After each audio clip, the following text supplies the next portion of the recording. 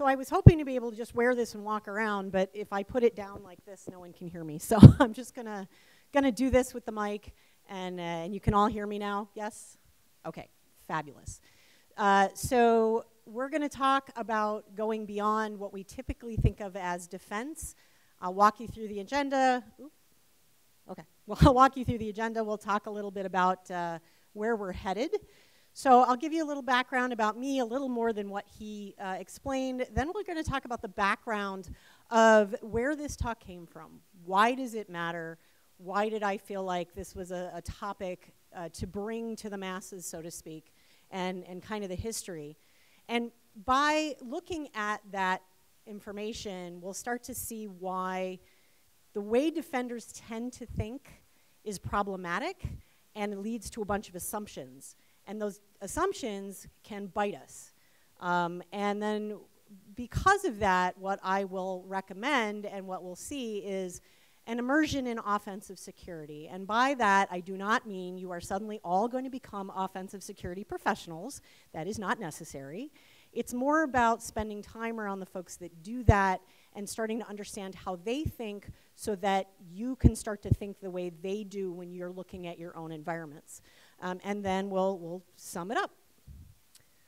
So this is a little more about me. I always have a slide with a sloth or two because I love sloths. This guy here is Flash. He is a sloth at the Buffalo Zoo that I adopt.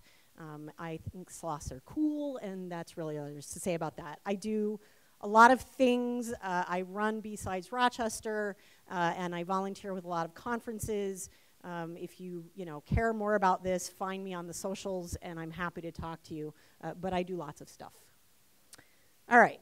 So how did we get here? And I don't mean here, and I don't even mean here within the context of the history of security, because lots of people talk about that, and it's cool, but that's kind of not the point of this talk. I want to talk about where I got this idea. And so let's go back in my history to the University of Buffalo, where I work, decided that they were going to start helping students learn how to prepare for something called CCDC, which is the Collegiate Cyber Defense Competition that students can get involved in. How many people have heard of CCDC? Quite a number of people. Awesome.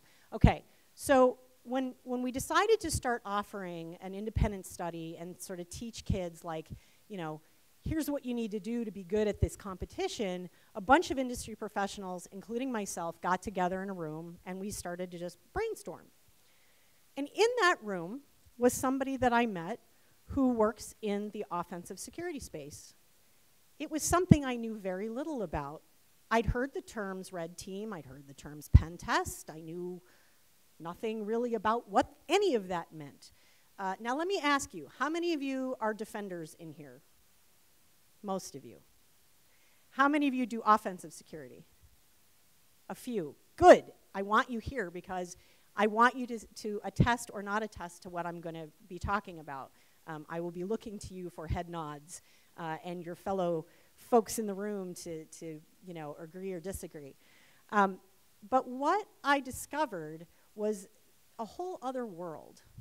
And I had said to this friend of mine / colleague who now works for TrustedSec, I said, so tell me about offensive security. What is it? How can I learn more? How can I learn more about that topic? And he said, go to a B-Sides. I said, what the heck's a B-Sides? I'd never heard of that. Now, how many of you have heard of B-Sides? Good number of you. Awesome. But a lot of people have never heard of B-Sides. And that's unfortunate. So I did my Google foo, and I looked up what's a B-Sides. Okay, I mean, he explained it to me generally speaking, and for those of you who are not familiar, B-Sides is a conference. There are loosely affiliated conferences all over the world that are security conferences, and it started with a conference in Vegas. For those of you who remember what a record is, it's the flip side, right? So it was a bunch of people who didn't get accepted to a major conference in Vegas, but there were so many amazing talks, they were like, let's do this thing called a B-Sides. And it offered an opportunity for these folks to still give their talks. And so I looked it up, and I found out, hey, there's this B-Sides Rochester thing, and I got myself a ticket, and B-Sides is very welcoming and very open and all about education and not very expensive. You know, it was free at one point, but what we found is if you don't charge money for a ticket, people just don't show up. And then you're like, crap, I don't know how many to plan for. So, you know, but we're talking like 20 bucks, right? We're not talking like even the price to come here. It's very, very reasonable. So I got myself a ticket, and I went to my first B-Sides. And I walked in the door, and now, first of all, my first B-Sides was at the German House, which is a very unique space. And that was kind of cool, right? And I just started interacting with people, asking them about like what they were doing. Some people were playing a CTF, some people were playing with stuff on the tables, some people were getting ready to go to talks, and I just started asking questions. And I started to learn more about these folks.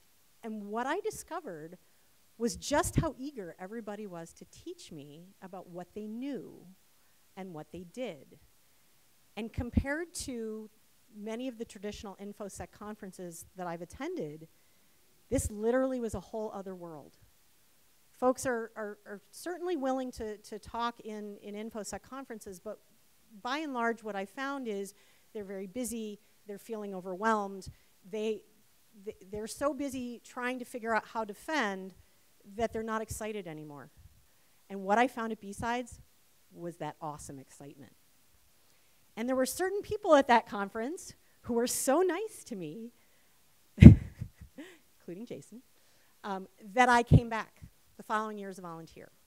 And fast forward, I now run B-Sides Rochester because it was a world-changing experience for me, and I love being a part of it. But it really was different. It was like falling into another world. Now, I have to ask this because I'm getting old, and I mention these movies, and people are like, I don't know what you're talking about. Who's seen The Matrix? Okay, good. So many people these days like have never seen it. You know, I work in a university, and the kids get younger, and I get older, and you mention things like The Matrix, or even some of the older hacker movies, like, you know, you say, have you seen Hackers? And they're like, what? Have you seen Sneakers? How about War Games? And I get blank stares. And that just says I'm getting old.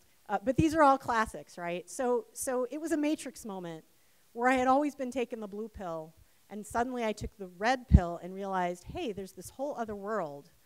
And that whole other world started to give me a very, very different impression of security than I'd had before. So when I talk about defense and offense, just to make sure we're on the same page, I'm going to talk about what I mean by those terms. So this is what I have in mind for defense. And I'm not going to read it to you. You're quite capable. But it's, you know, the folks who are defending the things. And that's literally anybody who's responsible for some portion of defense. Does not matter whether it's somebody who is a network admin or someone, you know, formally in the security group. And I would argue, to a certain degree, offensive could fall into that too, right? But that's not really their primary day-to-day directive, and that's why I separate this. And you will see when I get here, I'm not using terms like red, blue. I'm not talking about specifically pen test or red teaming, because everybody has different definitions of what all those things are and how they work, and I don't want to get hung up in those definitions because it doesn't matter. The point is, the offensive folks are testing the defenses the defenders put in place, whatever they are, which is why I have such a broad view of defense. Okay, so this is what I want to make sure everybody understands, and that's why I'm not using that specific language. I do mention the sort of red-blue at the outset because I do think people understand it in connection with the matrix. I think it kind of makes sense.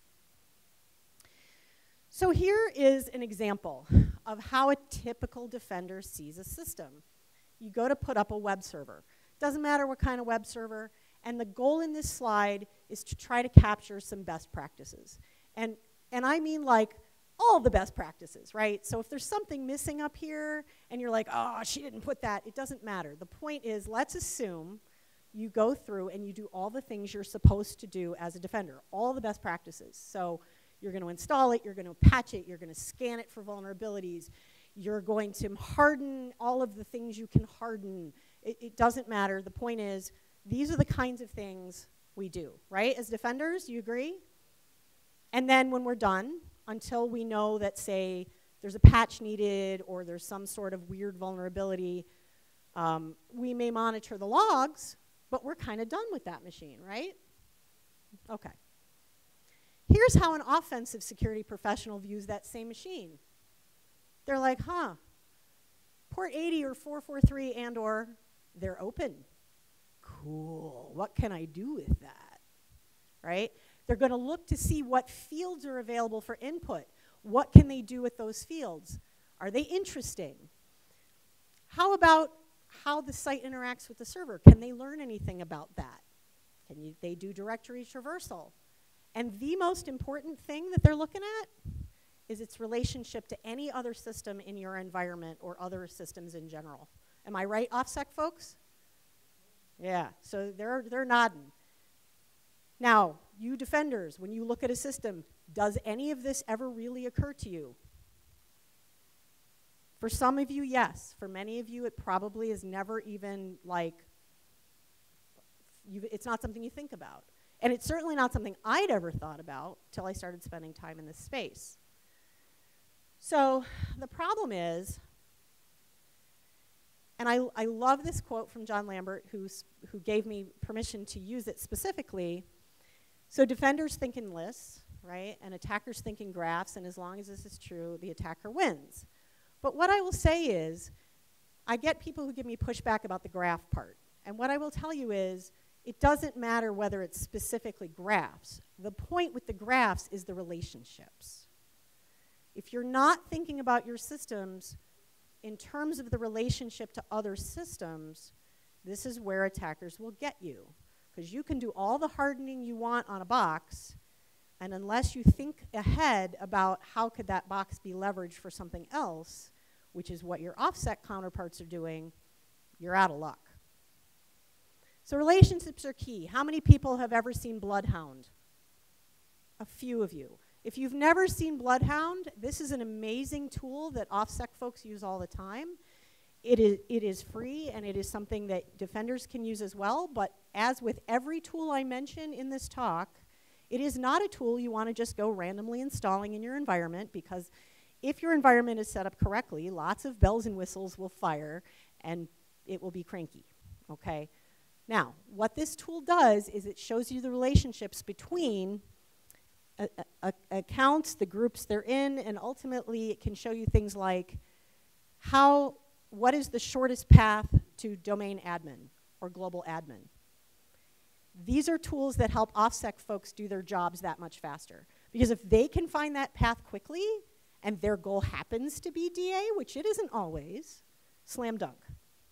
So if you don't know what that path is and you haven't thought ahead about how to prevent that, you're missing a lot of information.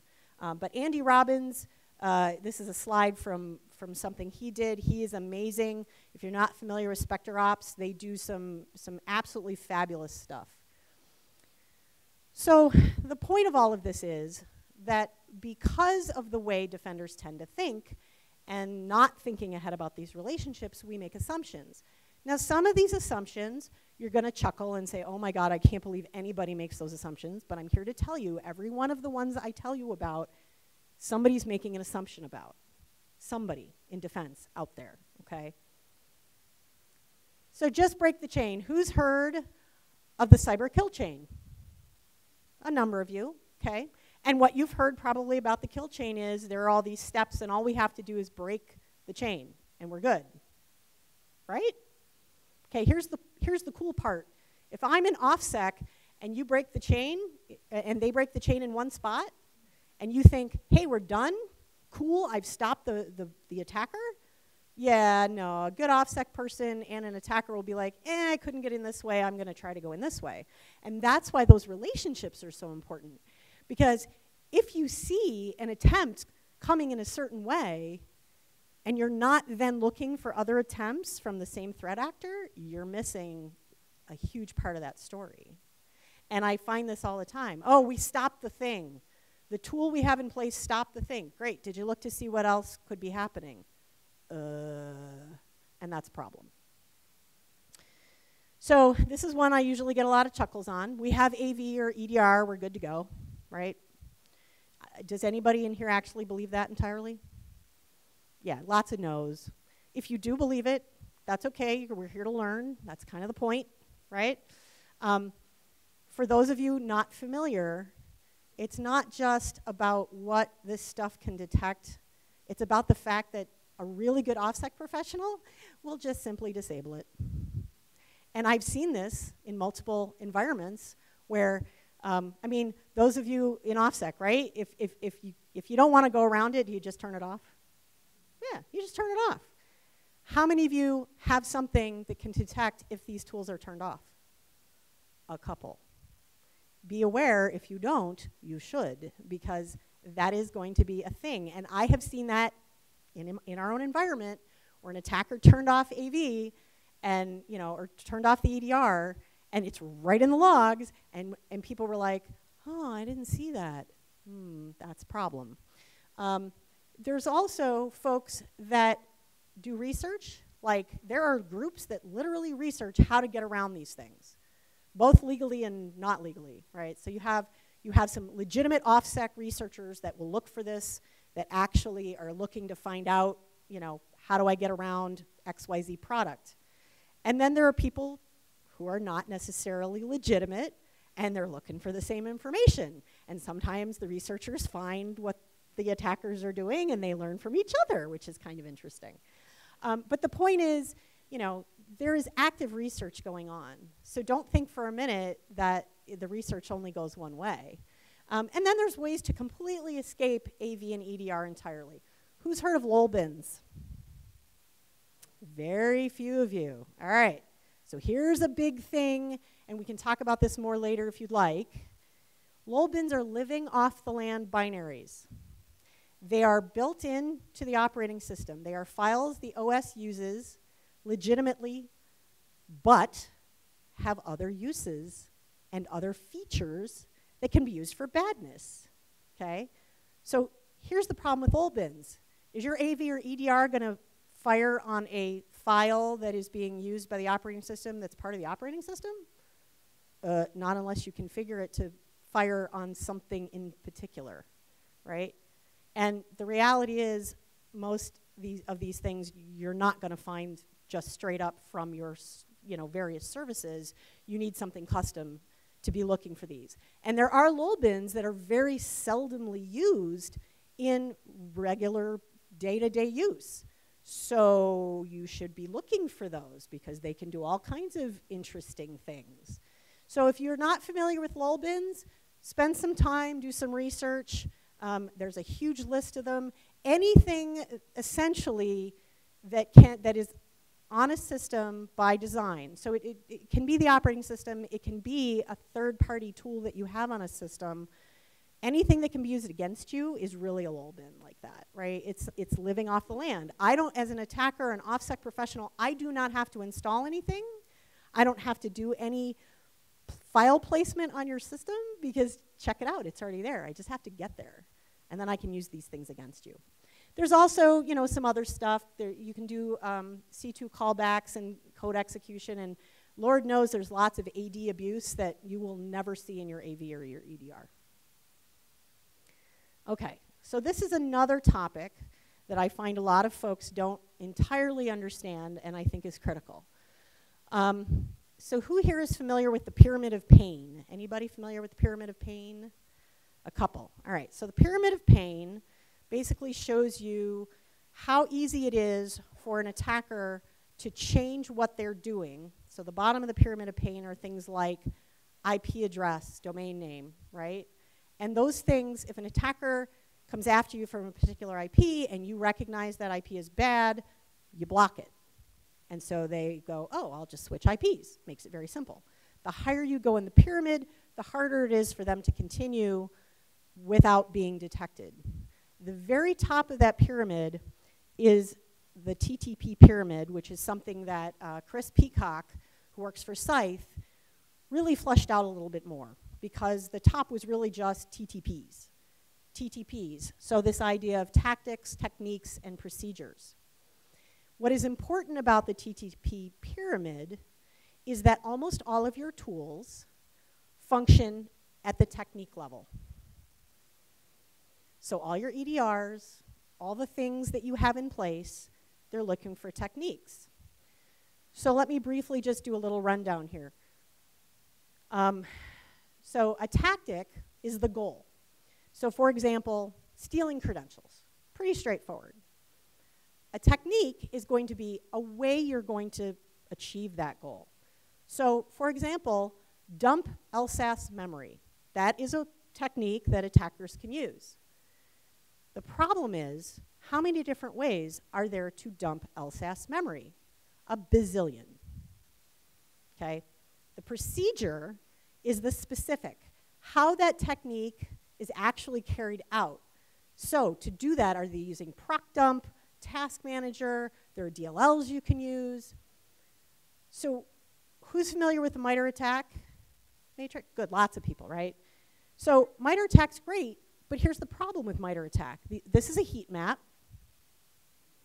And the point of the heat map is to say, we have a detection in place for this technique. Okay, that's great.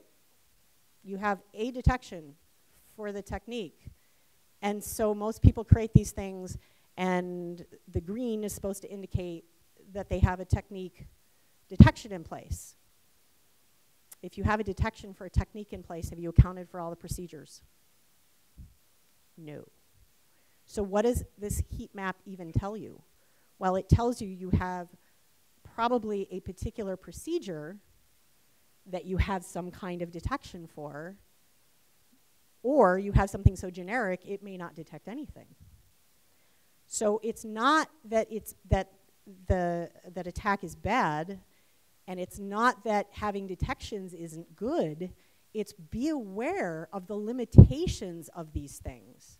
And because as defenders we're normally thinking about this in a particular way, it doesn't occur to us that there's this other step that's missing. I love this one. We have tools. Tools do the thing, right? And they always do the thing right, assuming they're on. All right. So there are a couple of phenomenal researchers. Will Dorman is one of them. He did some research and is continuing to follow this, having to do with the feature set that Microsoft put into their ecosystem to detect dangerous drivers. His initial research ultimately determined that Microsoft claimed it can do X, Y, and Z, that actually it didn't do any of that. It was supposed to have a list of vulnerable drivers to block them, and the list initially, empty, completely empty. Eventually, Microsoft owned up to this, and they have added some things. But as far as I know, they still have no plan for how to regularly update this, how to make changes to it, how to account for new ones that are coming in. And so that's a problem. If you think your tools are going to detect the things that the vendor claims they're going to detect, and you haven't actually tested that, I wouldn't assume. Assumptions are dangerous, right?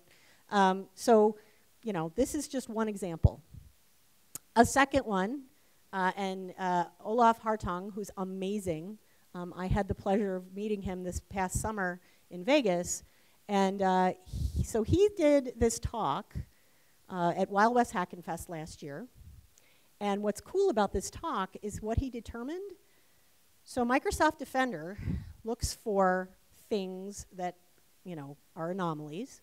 And the way they find this stuff is telemetry, right? It's the various hits and the things that it's supposed to detect. So if it's looking for a particular type of badness, it needs certain telemetry to be on. And what he discovered was not everything was on to do it correctly. And of course, none of this is documented. And he did a follow-up to this, as a matter of fact, this past year, and he's done some amazing research since then, showing essentially how you can learn more about this. So he literally just released a new tool that can help with some of this stuff. But, These folks are OffSec professionals, and they're finding the flaws, and it's really cool because as an OffSec professional, you can use these flaws to your advantage, but so can attackers. So us as defenders, if we're not aware of them, problem. All right, who actually believes if you have MFA, you're not phishable? Okay, cool, no hands. Well, do you really believe that? Do you really believe that? That MFA, if you have MFA, you're not phishable? Oh, no. Yeah, so you know, if you have MFA, obviously there are ways around MFA. And there are organizations that actually believe if you have it in place, you can't be phished. And I would hope most people in the room here know there's lots of ways around that. And probably the most popular right now is the attacker in the middle, the AITM. You know, we see instances of that all the time. And because the website that gets returned, it's all done through a proxy, and because the website that gets returned looks exactly like the legitimate thing, people fall for this all the time. So attackers have found very interesting ways to do this. OffSec professionals use the same tools. You know, there's some other stuff. Push, push, push, push, push, push. Oh, stop, right? And they let them in. Or if you have legacy protocols enabled, there's lots of ways to get around this. So MFA is awesome. We need to be careful about how we're using MFA and the configurations we're using. The other thing about MFA is that passcodes. So a lot of us print out passcodes for emergency purposes, right? Or people will save the file somewhere. If an attacker gets their hands on that file, you're out of luck, because guess what? Those passcodes are good forever, unless you actively change that. So I would argue a new perspective is needed, and not necessarily one of being upside down, but you get the idea. So that's why I think what we need to do as defenders is we need to immerse ourselves more in offensive security. So how to do that? Well, let's first talk a little bit, if you're not familiar with what an offensive security engagement looks like, this is more or less how they work, okay? First, they have to figure out what they're attacking, then find their way in, then figure out how to stay in, and then from there, how do they get to other stuff? Because again, those relationships are key. And then of course, exfil, right? We got to figure out how to get data out. If you're an OffSec professional, in many cases, the point is to prove you could do it, and that's how you prove it. And then, you know, the whole business of getting caught. OffSec folks, do you agree this is more or less what you do? Yeah.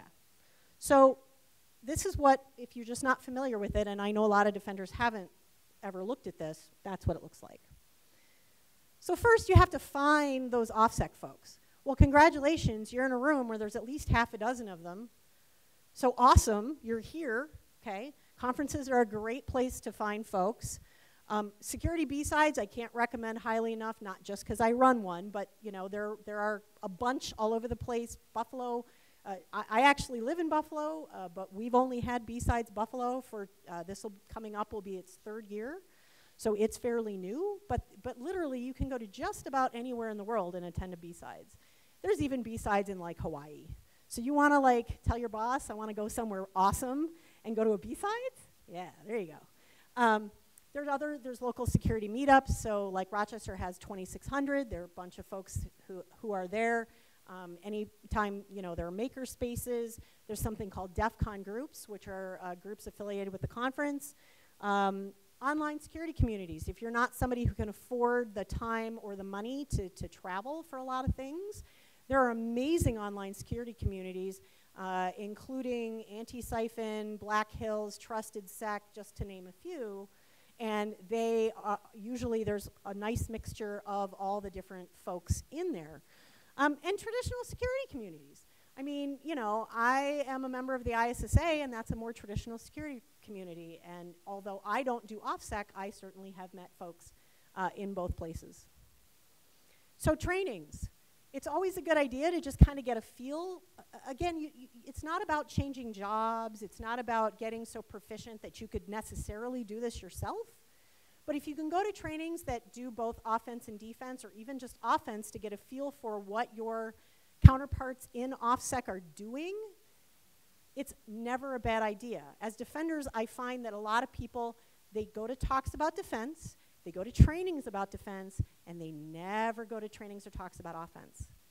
Start going to those things. Your eyes will go when you realize what's possible. And you may not understand everything when you sit in one of them, and that's okay. You'll get something, and the next time you'll get something more. The first talks I sat in at B-Sides Rochester were way over my head.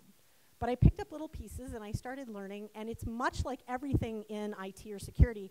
There's really no, people ask me all the time, well, where do you get started? And I'm like, I don't know. Well, can I follow in your footsteps? No. So, I started at a time when you couldn't go to school for this. It wasn't really a job. It was more like IT stuff. And my role, my transition was working in, the IT space. I did phone support, then I did hands-on support, then I did, server administration. And as a result, I wound up getting involved in IR with a colleague, and he started teaching me incident response stuff. That got me interested in forensics, and fast forward, here we are. But, that route, a lot of us go through in some capacity if we've been in this for a while, but new folks may or may not go through that route. So the point is, go to trainings on stuff that is a little out of your wheelhouse and start to learn what's possible. Because if you understand what's possible, the question I get regularly from my boss is, how does this affect us? If you can only answer from sort of this limited, well, we've blocked X and we've locked down Y, and you're not thinking about, well, let's see, if I was an attacker, I might go this way or I might go that way. It's very, very hard to answer that question fully. There's online options. If going places is tough or financially difficult, some of these online options have free tiers, so you can just work through stuff at home. And higher ed does have some stuff. RIT has things. We've got University of Buffalo has some things. There are some higher ed options. The one thing I will tell you to be aware of are some of the boot camps. Boot camps will teach you stuff, but at a very high level typically, because there's just not enough time to get into it. So you're better off doing something that's free and being able to dig a little deeper, to get your feet wet. All right, so let's talk about tradecraft intel in particular. So the idea of tradecraft intel is different from organizational intel. So if there's skills acquired with experience in a particular trade and methodologies that they use. So there's great places to find some of this tradecraft intel from your OffSec counterparts. There are phenomenal reports. These are just a couple of places you can find them. Project Zero is Google's researchers, and Attacker KB is Rapid7's researchers. They walk you through, here's how an attack happened, or here's how it worked, and they literally, like, step by step, the attacker did this, and then they did this, and then he did this. Well, that's a great place to learn how these folks are thinking about this, because this is what they actually did, right? And there's lots of other places that have this, but that's one. These are a couple. If you get into these online communities like Discord and Slack, that's another place where people talk about their tradecraft all the time. I did this cool thing. Like I said, when I went to B-Sides, I was blown away at how much people wanted to just teach me, because they're excited about what they do. They love it. I mean, even if they don't necessarily love their day job, like every time they find like a new thing, they're like, I learned this new thing, it's so cool, right? And being around that, I think, is encouraging for all of us. There's, of course, Twitter, X, or whatever they're gonna call it next, Mastodon, the other social media spaces, there you can find those folks. Organizational intel, on the other hand, can be very interesting from a defender's perspective, because if you are not aware of what's out there about your own organization and how an offensive security person can use that against you, you probably should spend a little time looking. So if I put up something in LinkedIn that says, I have lots of experience in fill in the blank product, guess what you need to start researching if you're OffSec? That product, right? Because now you know, I'm going after this organization, they use this particular product, here's how I can get around it, Boom. Things that are really, really useful for that, job postings. So be aware, you may not be able to change, like you're not going to get companies that are just not going to put up job postings looking for what they need, but be aware that your OffSec counterparts are looking at this information. This is where they're getting their intel about you, and therefore, so are attackers. Lots of stuff on Pastebin and GitHub. We have coding folks who love to share information, and it's very common that the orgs they work in have restrictions so that they're not allowed to share directly. So what do? They throw it up in Pastebin. You'll never find passwords on Pastebin. That never happens. Or code, right? Active code on a project. You know, message boards. So somebody posts, we're having a problem with this particular product. Guess what? Now you know, if you didn't already, they have that particular product. I have been pwned is a great place to look because you now know what email addresses potentially there are lists of passwords for, right? And we've seen that too. So this is a list of tools. I promise you we're not going to go one by one. That would drive me crazy too. But I encourage you, if there is any tool on this list that you've never ever heard of, take a picture, go home and research it. These are probably the most common tools that OffSec is using today. Am I right, OffSec folks? It's some combination of these? Yeah. So you need to understand how these tools work, what they do, again, what they're capable of, which is perhaps, you know, the key to all of this, right? And what you can do to prevent having a problem with one of these tools. Who here has heard of Mimikatz? Good, most of you. I have had conversations with people who've never heard of Mimikatz. And for anybody who didn't raise their hand and isn't sure, Mimikatz is a password stealing tool. And there's lots of different ways you can deploy it. It's very effective. There are ways to deploy Mimikatz where it doesn't look like Mimikatz, and your, you know, EDRs and whatever may detect the traditional way, but not the non-traditional ways. I know of an actual situation in which an organization saw Mimikatz in the logs. Some attacker was trying to use Mimikatz. And they said, oh, look, there it is in the logs. EDR found it and blocked it. We're good.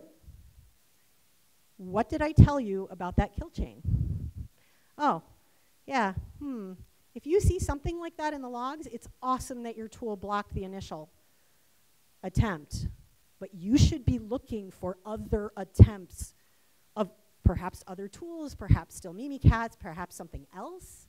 But at the end of the day, they're not, you know, if they really want into your network, they're not going to just stop. They're going to keep going. So again, I encourage you, be familiar with these tools and what they're capable of. So to kind of sum up, understand that defense, as we traditionally think of it, is really only half the story. Offense, security, is the other half. And again, it's not that we need to suddenly become OffSec pros. It's that we need to understand what these folks do, because what they do is what attackers do. And the way they think is very similar to how attackers think, if not, in some cases, exactly the same. How do I get around this? How do I get from here to there? How do I pull data out? What is, you know, and honestly, most of the time, and I'll ask this of my OffSec folks out here, do you use 0 days most of the time? Nah, they're going to use what's there. They're going to use living off the land binaries. They're going to use stuff that's easy to use, because, you know, why work any harder than you have to? Pretty sure everybody would agree with that, right? Nobody wants to work harder than they have to. And that includes OffSec. So understanding what they do and how they think makes us ultimately better defenders. So beware of assumptions, especially about the controls you have in place. The controls we have in place are great. Do not misunderstand me. It's not that you shouldn't use those controls. It's that you need to be painfully aware of the limitations of the controls we do have. So, you know, if you have something in place, you need to be thinking about how, if I'm an attacker or if I'm an OffSec pro, how am I going to get around that? what is going to be a next step. Get to know some OffSec folks. They're awesome. And learn what they know. And ultimately become a better defender for it. So I have to throw this out here. Shameless self-promotion. I wrote a book. It came out in July. It is called The Active Defender. And if you like what you heard today and you want a little more in-depth, how do I become an active defender and what do I mean by all of that? It is a Wiley publication. You can literally get it anywhere from Amazon to local bookshops. I've had friends pick it up at Barnes & Noble in some cases directly. There is an ebook available too. And I like to end with this slide because as I mentioned, I didn't wind up in security because I started out to be in security. I may not have intended to wind up in security, but I think ultimately this is exactly where I needed to be. And with that, any questions? Yes? Has the Rochester B-Sides taken place this year? It has taken place for 2023. 2024, we have a training date on March 22nd, and the 23rd will be the conference. The conference is held at the Rochester, at the RIT Inn and Conference Center, and the trainings will be at RIT proper. The basic info is on our website. The CFP-CFT will open probably mid-November. And we already have a keynote, so that all that stuff's out there. Any other questions?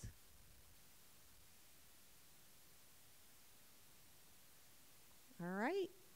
Well, I will be up here for a few minutes afterwards. Thank you so very much for coming and hearing what I have to say.